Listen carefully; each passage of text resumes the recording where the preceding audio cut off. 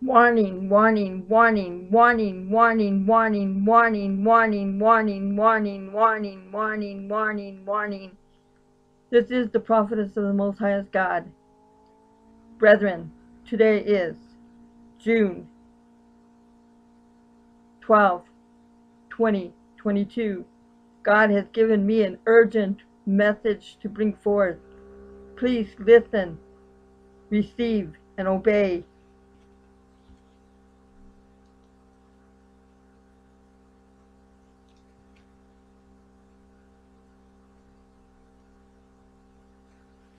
The wicked generations. I am the great I am, and the bright and morning star. I am he who was and is to come. I am the Alpha and Omega, the one who has come in the flesh. I am coming. I am here to give warning to all my beloved followers and my bride and body. The wicked generations began in 1960s, 70s, 80s, 90s. The generations which did not care for nothing, just desired sin and the flesh, cared not for the spirit. They walked in the flesh and not in the spirit, did not care for their souls. This is the generations I spoke about in my holy word. These generations are the ones which brought sin so strong into the world. Drugs, free love, diseases, guns, rifles.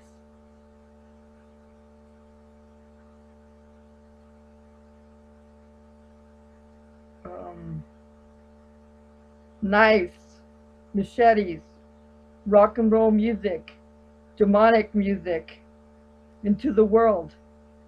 Self-destruction came through these generations. It is by these that I have judgment, that I bring judgment to this world. And my young people who choose to follow these vipers shall receive the very same judgment as they. Repent, repent, repent, viperous generation, for the time and the day draws nigh for your judgments. I, Jesus the Christ, shall bring it unto all which will not repent and turn from their sins. Ye shall die and perish in your sins, and ye shall burn in the everlasting fire, hell.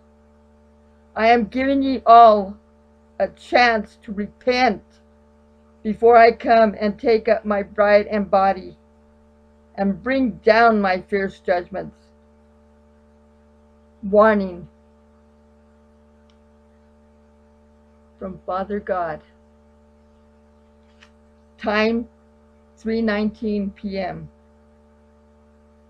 Bible Will says this, meaning for 3:19. Hold on.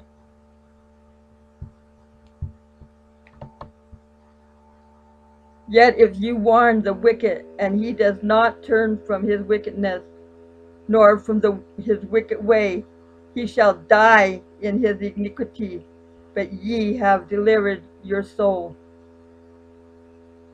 Ezekiel 3:19. Beloved, you cannot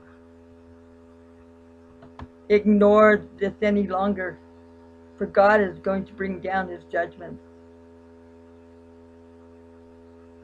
This is the word of God and the words he spoke to me today. Shalom, be blessed, and we are out of here. As soon as those missiles, nuclear missiles, go up and come down, we are out of here. Be blessed.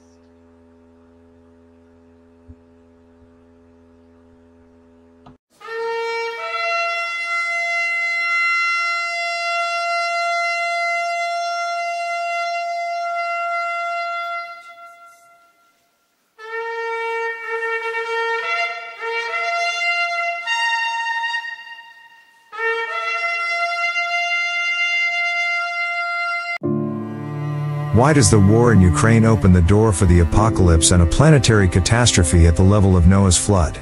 Because during this war, for the first time in the history of mankind, thousands of ballistic and cruise missiles began to be used. For this evil, nature and God will begin to repay the same, the collapse of asteroids, because a man reaps what he sows. People will faint from terror, apprehensive of what is coming on the world, for the heavenly bodies will be shaken. If a man sows cruise, ballistic missiles, chemical, bacteriological, nuclear weapons, then he will reap rockets from the sky, and the answer will be the 7 trumpets of the apocalypse, which clearly show what kind of harvest will come to a man. Contaminated rivers, scorched earth, hail and fire from the heaven, the death of a third of mankind. Prophecy and the Bible clearly predict these events. These crimes against humanity open the door to the wrath of God at the level of doomsday and the end of the world. Asteroids and meteorites, like celestial rockets, will become a fiery weapon of retribution, which will first of all fall on evil and godlessness on the planet. Such an unthinkable scale of the use of ballistic and cruise missiles, which fly to Ukraine every day from distances of hundreds of kilometers, opens the doors of the spiritual world for catastrophic fiery collapses of celestial bodies. As it's written in the Bible that the stars will fall from the sky and the powers of heaven will be shaken. What let the first planetary catastrophe happen? The sins of the people were piled up to heaven and Noah's flood occurred. Also, the sins of the people led to the destruction of Sodom and Gomorrah by fire from heaven. When punishment does not occur on earth, it will certainly come from heaven. The sky will not be silent. By logical probability, strikes from heaven will be carried out on the places of sin. This will be the day of God's wrath and judgment. This is the time of the trumpets and bowls of the apocalypse. We should understand that sin is not unpunished, sins accumulate, and when they reach fullness, then the wrath of God is poured out. And there is the only one question, on what generation will it be poured out? For understanding, we have the Bible. This is a history of thousands of years, showing how the wrath of God was poured out on those nations in which the cup of their sins and iniquities accumulated and overflowed. They were the ones who got punished. Therefore, you need to carefully study history, to understand what kind of people you live in, on what land, what spirit dominates this territory and what spirit the people are driven by. Lest this cup of God's wrath be poured out on you and your generation. After all, it is clear that some powers and peoples are in curses, in wars and bloodshed for decades, centuries, while others are in blessing. This shows what kind of spirits dominate and reign on this earth. In this film you will see how and for what a catastrophe of a planetary scale will come. We weren't taught in schools that the world was already falling apart because of the sinfulness of mankind. And as a result of godlessness, atheistic upbringing and the imposition of our animal origin on us, we again approach the dangerous edge of destruction. More than 2,500 years ago, a prophecy about our time was uttered. This prediction clearly describes what will happen in the last days. All of the above coincides with the time in which we live now. This is the prophecy of Daniel about a statue, the parts of the body of which meant the great world empires and reigns changing on the planet Earth. The head of the image is Babylon, the chest is Medo-Persia, the thighs are Greece, the legs are the Roman Empire, and the feet are the fifth reign, signifying our time. All world history has developed in accordance with this prediction. Historical facts and events confirm this prophecy to be fulfilled. All these great powers replaced each other up to the present day. And if everything had not been fulfilled in such accuracy and sequence, then the prophecy wouldn't have been so weighty. But when for thousands of years every word, of which the man of God spoke and prophesied, comes true, then this makes the prediction a true and faithful prophecy from God himself.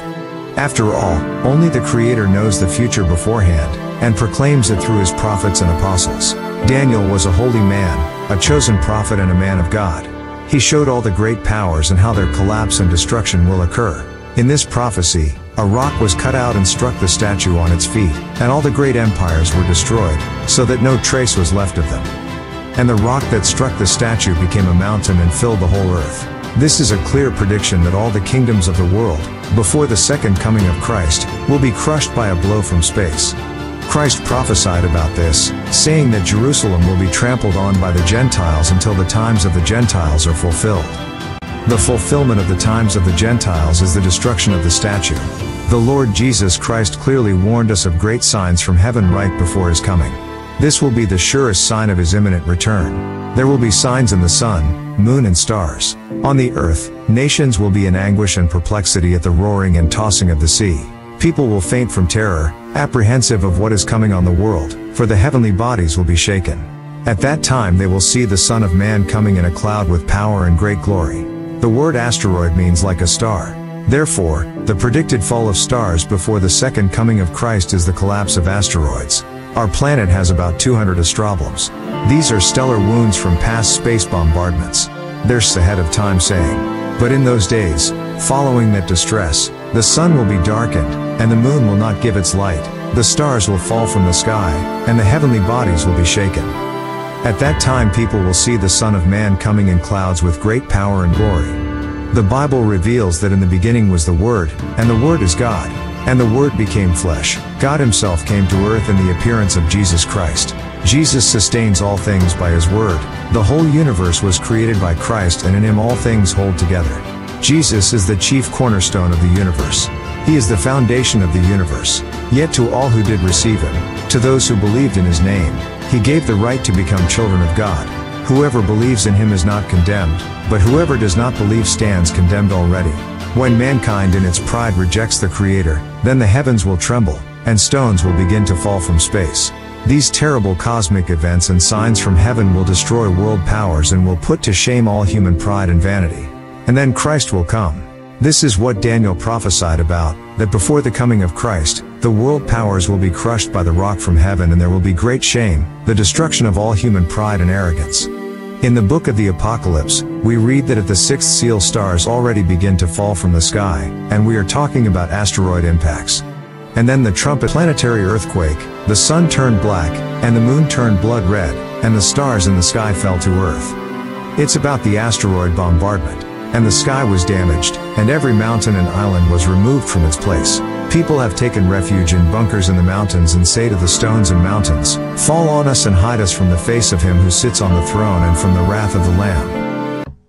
These things are coming really fast, very quickly. Like the Lord said, acceleration shall begin. Be ready, my brethren. Be ye watching, ready, and waiting, for we are going home. Shalom.